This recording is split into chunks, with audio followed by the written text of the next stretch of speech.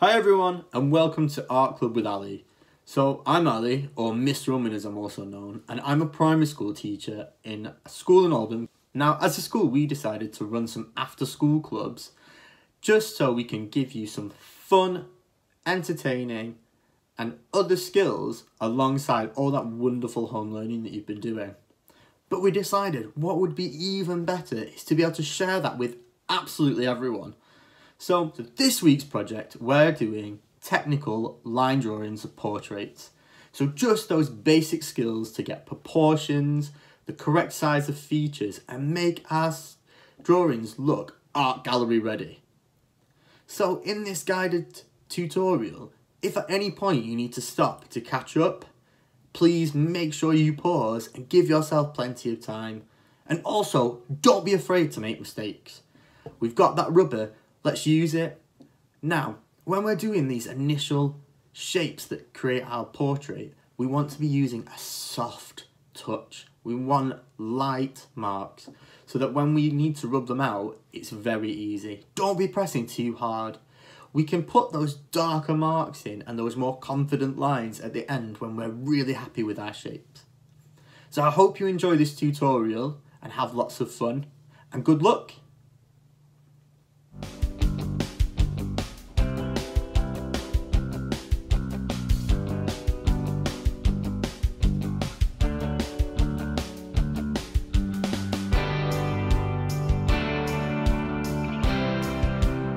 Hi everyone, so we're going to start off by doing a line portrait. So the first thing we're going to do is draw a small, neat circle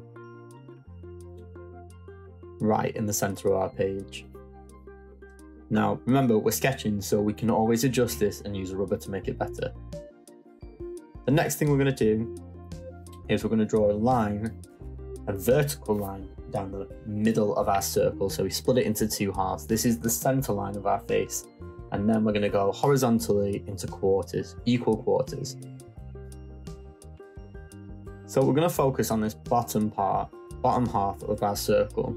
This is where your eyebrows, your eyes and your nose are. And we're going to split that in half again, and that will be your eye line.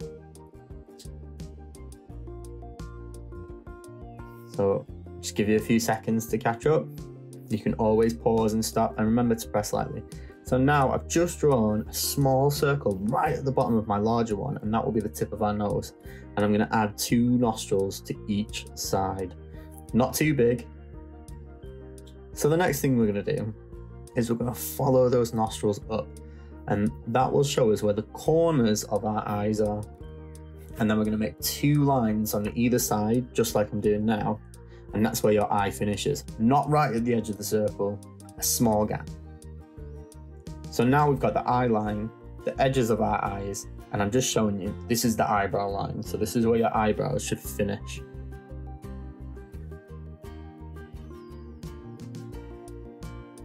So, when we draw faces, our face is divided into 3 parts. The top third is from our eyebrows to the top of our head. The second third is our eyebrows to the bottom of our nose. And the bottom third is from the bottom of our nose to our chin. And that gives us an idea of how to space our face out properly when we're drawing it technically. I'm just going to put a little mark, and then going from the edges of that larger circle just below where the eyebrow line is, I'm going to start drawing the sides of my face. Remember, we're being sketchy, so we can rub this out, change it and adjust it, and then we're going to do that chin shape. So it's sort of a point but with a flat base, and as you can see, I've adjusted my chin just a little bit because I thought it was too long. So now I'm adding the neck.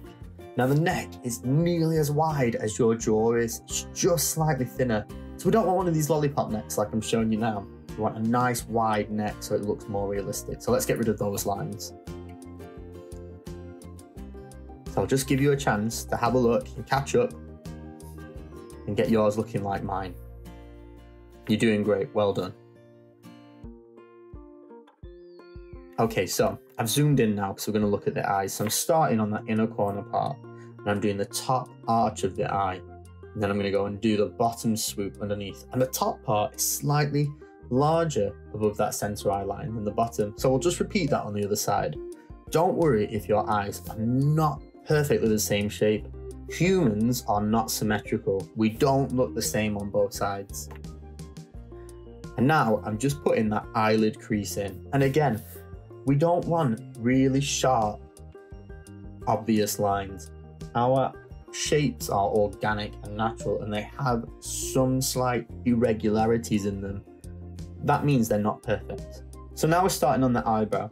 And the eyebrow begins at the inner corner, just like I've started, and it sort of follows the shape of the eye and ends just outside of the outer corner.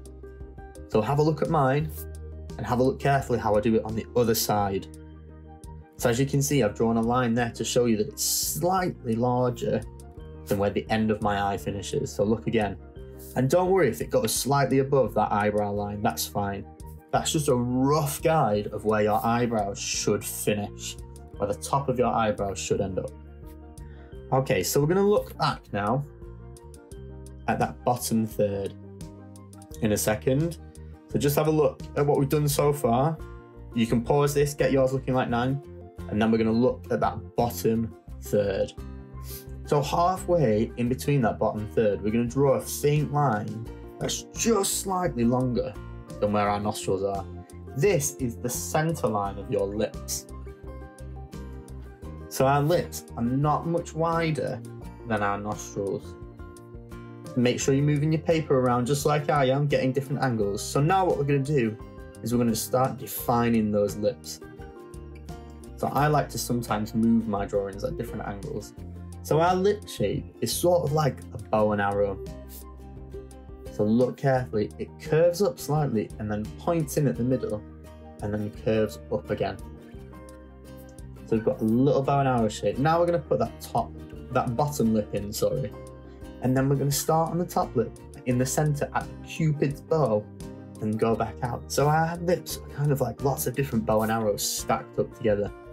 So I'll just give you a few moments to have a look at mine, have a look at yours, move it around, get those shapes, go in close. If it helps, you can use a picture of someone to base your drawing off. But because I want us to just have a go at using these technical skills, I'm just doing mine from imagination. So I don't have to feel like there's any right or wrong. So now I'm just starting to rub out all those lines that I don't need, those guidelines. So very carefully, you start to rub yours out. Now we don't want to lose the shape of the nose, the lips, the eye shapes and the eyebrows. We just want to get rid of all of those other ones. And then once you've done that, we're going to soften up some of our shapes. So as you can see, I'm starting to make all my other lines slightly more faint so I can go back over them. And now if you look at my jaw, I've gone over it and made it softer. So we haven't got the sharp angles at the edges of our face anymore. We haven't got that sharp point on our jaw.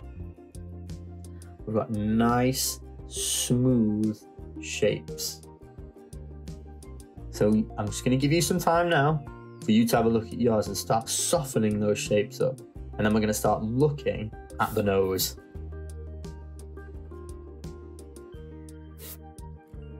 Okay, so we're going to focus on the nose now.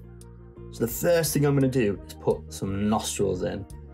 Really shallow ones, because we can't see right up our nose. We're looking at it from the front. So I'm going to put those nostrils in, and then we're going to start defining our shapes. So we're going to curve up the sides of our nostrils a little bit, and we're going to put some of those crease shapes in for the edges of our face, the creases that join our nostrils to our lips. Now we're just looking at adjusting the shapes and the edges and adding little shadows to help build up the definition in that nose and make it more 3D and realistic. So that's what I'm doing now. I'm just putting the shadow underneath my nose. So just have a look carefully and you add the shadow to yours. Okay, so now what I'm doing is I'm just putting some faint lines in that show the shape of the bridge of my nose. That's the top part that goes right up to your eyes. So now we're zooming in on the eye. Let's have a look at that. The first thing we're going to do is I'm just going to rub this bit out. I don't like it. It's a bit of an awkward shape, so I'm just going to redraw that. And I'm just going to sort out the inner corner. This is where our tear ducts are. Now, what I'm going to do next is I'm going to add the waterline. So if you look carefully at someone's eye, you can see there's a little edge where your eyelashes are. So we're going to add that in there, called waterlines. And now I'm adding the tear duct and the outer duct, the little pink parts of our eye. Now we're going to jump back into the middle in a second. That's called our pupil. So the very black bit of your eye, the pupil, we're going to do that right in the center. And then around it, very softly, we're going to draw the iris, the coloured part of your eye. Now, the iris is pretty much a circle, but with the top chopped off. And then what I'm going to do next is I'm just adding shapes that show where the light will be. So if you look in someone's eye, you can see that they reflect light. Now I'm adding the eyelashes. So your eyelashes are actually curved. That's what makes them look more realistic in a drawing. And your bottom eyelashes are a lot shorter and fewer than your top eyelashes, and they're usually lighter. So now we're starting on the top, and you can see I'm flicking them out and grouping them together, and they're slightly overlapping where my eye should be. That's going to make it look really realistic. Now, as you're adding your eyelashes, you want to sort of group them together in short little triangles, because that's how our eyelashes go. Now, if you're not sure what I mean, just pause this and go and have a look at your mum and dad's eyes and look at their eyelashes carefully. So now we're going to go over to the other side, and we're just going to repeat exactly what we did. So we might change some of the shapes and adjust it a little bit. So I'm moving it around, seeing how it looks, and now I'm going to do the other eye. Okay, so I'm going to jump forward just because I've already explained it. So now I've skipped in front a bit, and I'm just going to add the eyelashes to this eye and the shadows into it. Just finish those last little touches. And then what I'm going to do is I'm just going to use the edge of my pencil to add some light shadows in to give it a bit more realism. So underneath the eyebrow, in the eyelid crease, and just underneath the eye. So those shadows are what's going to make our drawing look more realistic.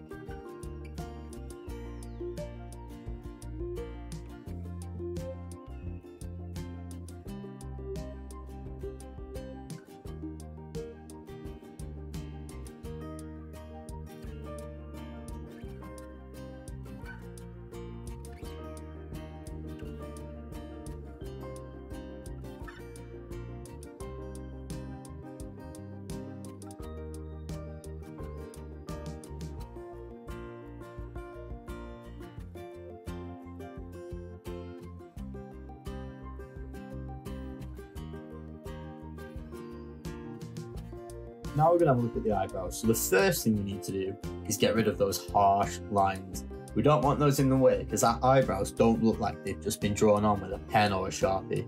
So let's soften those lines up just so we can see them. So very lightly with our eraser, we'll get rid of those. Our rubber, our eraser, whatever you like to call it. And we're going to start at the center, and our lines are going to go up. And then as they go further out in the eyebrow, they're going to curve around and follow that shape. Now we need to use different pressures on our pencil to get those different eyebrow shapes and tones. So we're going to go very lightly first to fill the eyebrow in, and then we're going to press on a little bit harder to get those darker shadows in to give it a really realistic effect. And then we're starting on the other eyebrow, and we're going to do exactly the same.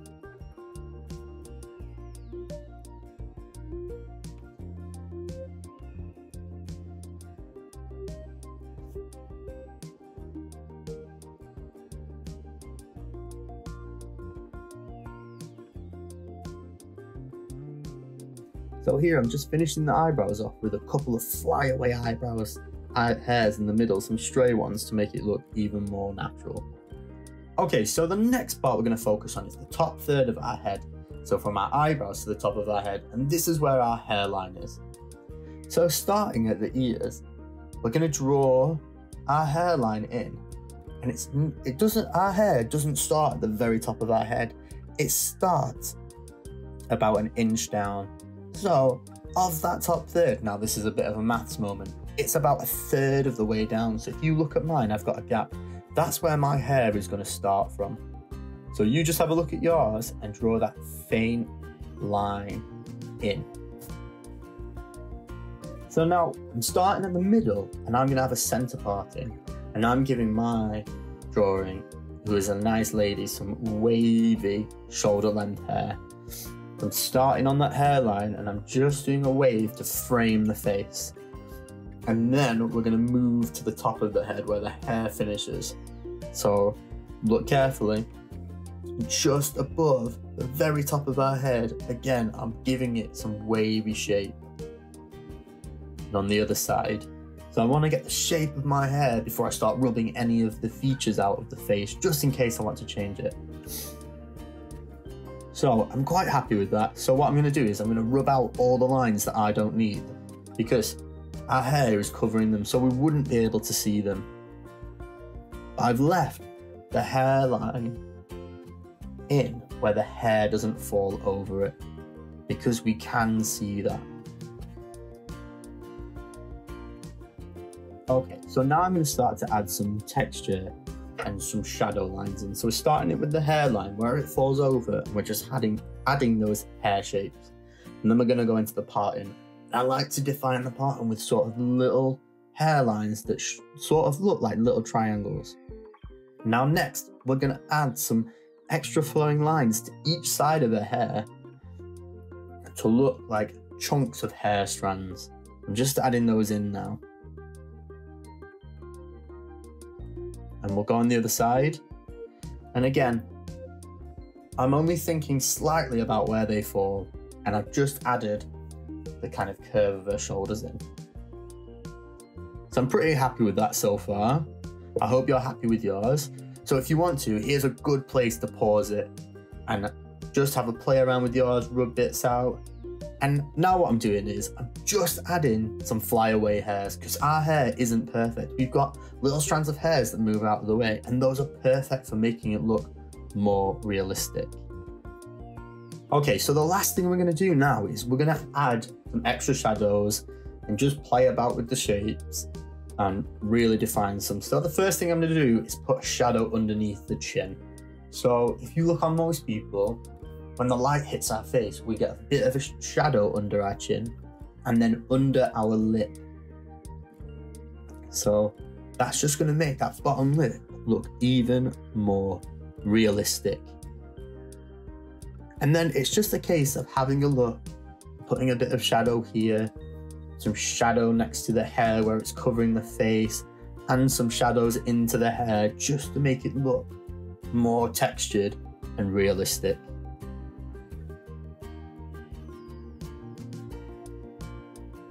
So if you look carefully, now I'm just adding those shadows along the edge of the face where the hair is actually covering the face, so it's blocking the light from getting to it, so it will cast a shadow.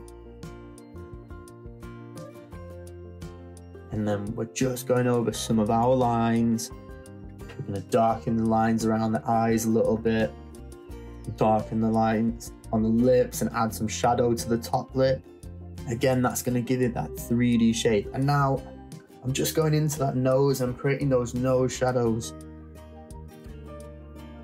The key to an effective face or drawing of anything that's alive is your light and dark parts, because that's what's going to make it look more 3D and realistic. But don't worry, because we're going to look at that and have a practice in another one of our art club projects.